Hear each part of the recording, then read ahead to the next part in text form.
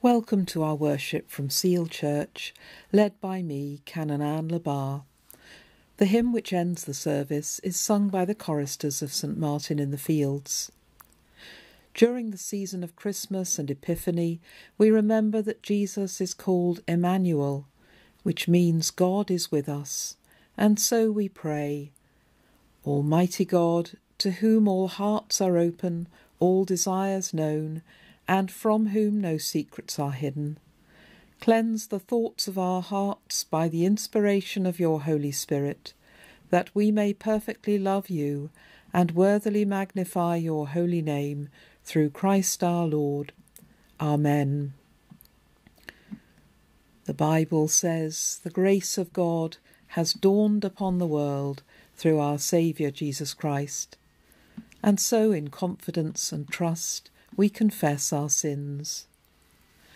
Almighty God, our Heavenly Father, we have sinned against you and against our neighbour, in thought and word and deed, through negligence, through weakness, through our own deliberate fault. We are truly sorry and repent of all our sins. For the sake of your Son, Jesus Christ, who died for us, forgive us all that is past, and grant that we may serve you in newness of life, to the glory of your name. Amen.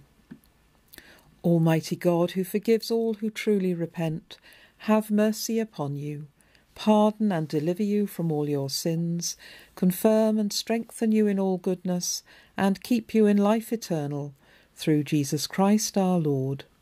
Amen. Almighty God, in Christ you make all things new. Transform the poverty of our nature by the riches of your grace, and in the renewal of our lives make known your heavenly glory. Through Jesus Christ, your Son, our Lord, who is alive and reigns with you in the unity of the Holy Spirit, one God, now and forever. Amen. The first reading is from the Old Testament book of 1 Samuel, chapter 3, beginning at verse 1. The boy Samuel was ministering to the Lord under Eli. The word of the Lord was rare in those days. Visions were not widespread. At that time Eli, whose eyesight had begun to grow dim so that he could not see, was lying down in his room. The lamp of God had not yet gone out, and Samuel was lying down in the temple of the Lord, where the ark of God was. Then the Lord called, "Samuel, Samuel." And he said, "Here I am," and ran to Eli, and said, "Here I am, you called me." But Eli said, "I did not call, lie down again." So he went and lay down. The Lord called again, "Samuel." Samuel got up and went to Eli and said, "Here I am, for you called me." But he said, "I did not call, my son. Lie down again." Now Samuel did not yet know the Lord, and the word of the Lord had not yet been revealed to him. The Lord called Samuel again a third time, and he got up and went to Eli and said, "Here I am, for you called me." Then Eli perceived that the Lord was calling the boy. Therefore Eli said to Samuel, "Go, lie down, and if he calls you, you shall say, 'Speak, Lord, for your servant is listening.'" So Samuel went and lay down in his place. Now the Lord came and stood there, calling as before, "Samuel, Samuel." And Samuel said, "Speak, for your servant is listening." Then the Lord said to Samuel, "See, I am about to do something in Israel that will make both ears of anyone who hears of it tingle. On that day I will fulfill against Eli all that I have spoken concerning his house, from beginning to end. For I have told him that I am about to punish his house forever, for the iniquity that he knew, because his sons were blaspheming God, and he did not restrain them. Therefore I swear to the house of Eli, that the iniquity of Eli's house shall not be expiated by sacrifice or offering forever." Samuel lay there until morning. Then he opened the doors of the house of the Lord. Samuel was afraid to tell the vision to Eli. But Eli called Samuel and said, "Samuel, my son." He said, "Here I am." Eli said, "What was it that he told you? Do not hide it from me. May God do so to you and more also, if you hide anything from me of all that he told you." So Samuel told him everything and hid nothing from him. Then he said, "It is the Lord. Let him do what seems good to him." As Samuel grew up, the Lord was with him, and let none of his words fall to the ground. And all Israel, from Dan to Beersheba, knew that Samuel was a trustworthy prophet of the Lord. The Gospel is from John's Gospel, chapter 1, beginning at verse 43. The next day Jesus decided to go to Galilee. He found Philip and said to him, "Follow me." Now Philip was from Bethsaida, the city of Andrew and Peter. Philip found Nathanael and said to him, "We have found him about whom Moses in the law and also the prophets wrote, Jesus, son of Joseph, from Nazareth." Nathanael said to him, "Can anything good come out of Nazareth?" Philip said to him, "Come and see." When Jesus saw Nathanael coming toward him, he said of him, "Here is truly an Israelite, in whom there is no deceit." Nathanael asked him, "Where did you come to know me?" Jesus answered, "I saw you under the fig tree before Philip called you." Nathanael replied, "Rabbi, you are the Son of God, you are the King of Israel." Jesus answered, "Do you believe because I told you that I saw you under the fig tree? You will see greater things than these." And he said to him, "Very truly I tell you, you will see heaven opened, and the angels of God ascending and descending upon the Son of Man."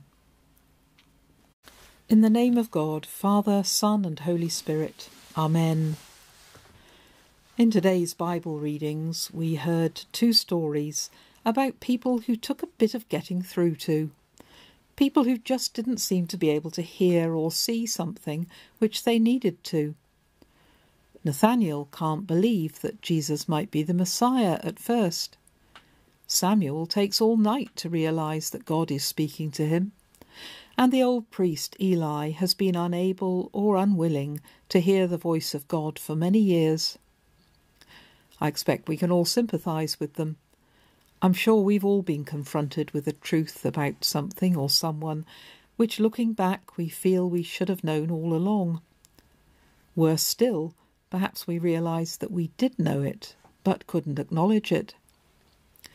Why didn't government see COVID coming and make better preparation for it?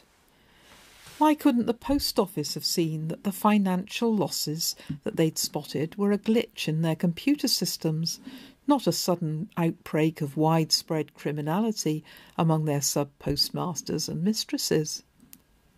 On a personal level, we might find ourselves asking why we didn't take notice of the niggling symptoms that later turned out to be serious illness, or why we didn't spot the warning signs in a relationship that was getting into difficulties, or why it took us so long to realise that we were called into or out of a particular role or career. In hindsight, it usually all seems so obvious, but so often our vision is clouded and our ears are stopped. In Nathanael's case, it seems to be prejudice which gets in the way of him seeing the truth about Jesus. "A Messiah from Nazareth? You've got to be joking," he says to his friends. We're not sure why Nazareth seemed such a dodgy place to hail from, but presumably people at the time would have understood it. It might have been because the northern territory of Galilee was more mixed ethnically and religiously than the southern lands of Judea around Jerusalem. It was also where the majority of the occupying Roman soldiers were stationed, forcing the people into greater collaboration with them. Or perhaps Nazareth just had a bad reputation, a backwater, Hicksville sort of place that people wanted to avoid. Whatever it was, though, Nathanael is convinced that Nazarenes are not Messiah material, and he can't get past that. It's only when he meets Jesus that he realises his mistake. This man knows him, somehow even better than Nathanael knows himself, because Jesus sees Nathanael's potential as a disciple, something which was way off Nathanael's radar. Seeing a new truth about Jesus enables him to see a new truth about himself too. The Old Testament story of Eli and Samuel is a more complex tale and a sadder one in many ways. Eli was the old priest at the shrine of Shiloh, where the Ark of the Covenant, the symbol of God's presence in Israel, was kept. He had 2 adult sons who should have followed him as priests in this important position, but they'd gone off the rails and were abusing their positions. They were stealing the offerings that people were bringing to Shiloh. Eli knew this at some level, but he'd never quite found the courage or the energy to confront them. In the end, of course, they were responsible for themselves, but at least Eli could have tried to influence them, and it seems that he hasn't. And that's where Samuel comes in, a young boy whose mother, Hannah, had brought him to the sanctuary for Eli to bring up as his own. That might seem like a very odd thing for a loving mother to do, but there is, of course, a backstory. Hannah was one of the 2 wives of her husband Elkanah. The other wife had borne him lots of children, but Hannah hadn't been able to conceive, and her co-wife and stepchildren never let her forget it. They made her life a misery. In desperation, Hannah came to the shrine at Shiloh and prayed for a child, and her prayers were so passionate that Eli thought she must be drunk. When she explained the situation, though, he assured her that God had heard her prayer and that she would have a son. And it all happened as he said it would. Once the child was weaned, Hannah decided that in thanksgiving she would entrust him to Eli to help at the shrine.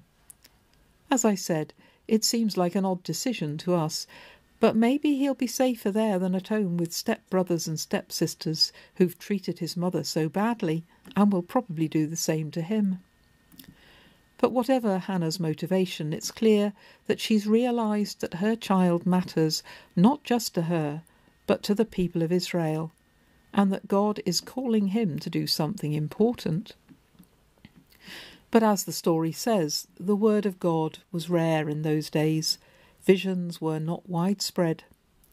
So when God literally calls to him one night as he lies asleep in the sanctuary at Shiloh, it takes quite a while for both Samuel and Eli to work out what's going on. And when Samuel finally does say, "Speak, Lord, for your servant is listening," the message he's asked to give Eli is a grim one. It's the end of the road for Eli's household. His sons will eventually be killed in battle, and Eli himself will die of sorrow. No wonder Samuel seems reluctant to pass this message on. But Eli finds the courage to urge Samuel to tell the truth, no matter what it is. And I think by doing that, he teaches Samuel a vital lesson that he'll need to draw on often in the future. The lesson that the truth, however painful, can't be avoided forever. Samuel goes on to be one of Israel's most important prophets. He's instrumental in the lives of King Saul and King David. But he's often called by God to challenge them, and those who challenge kings need all the courage they could muster. I like to hope that Eli would have been glad, for all his own failures, to know that he'd been able to play at least a little part in God's work by his influence over Samuel. And that's what it's all about, God's work. Because it's most often where the pain and the mess are that God is. We see this in Jesus, born in a dung-strewn stable, growing up in that dodgy town of Nazareth, dying on a cross alone and reviled, looking to all the world as if he'd failed. Who would have thought that God could be in these squalid places, in these squalid things. Not the Magi who headed first for Herod's palace, not Nathanael with his blinkered views, not the horrified disciples who ran away from the crucifixion. But that is where God was, at work in the world through Christ. And that's where he still is, in the places, the people, the situations we'd rather not see at all, the things within ourselves we'd rather bury or ignore. It's there that God waits patiently with his healing and his love, because it's there that we need him most. If we turn away from that place, we turn away from God too. I wonder what would happen today if we were to say, as Samuel does, "Speak, Lord, for your servant is listening." The truth is, I don't know. That's why it frightens me, as perhaps it does you. But if we are serious in our search for God's presence in our lives and in our world, then maybe it's the places where we least want to be that may turn out to be the places we'll find him. Amen. And so we bring our prayers to God, and we pray together. Our Father, who art in heaven, hallowed be thy name. Thy kingdom come, thy will be done, on earth as it is in heaven. Give us this day our daily bread, and forgive us our trespasses, as we forgive those who trespass against us. And lead us not into temptation, but deliver us from evil. For thine is the kingdom, the power, and the glory, for ever and ever. Amen. Christ, who by his incarnation gathered into one things earthly and heavenly, fill you with peace and goodwill, and make you partakers of the divine nature. And the blessing of God Almighty, the Father, the Son, and the Holy Spirit, be among you and remain with you always. Amen.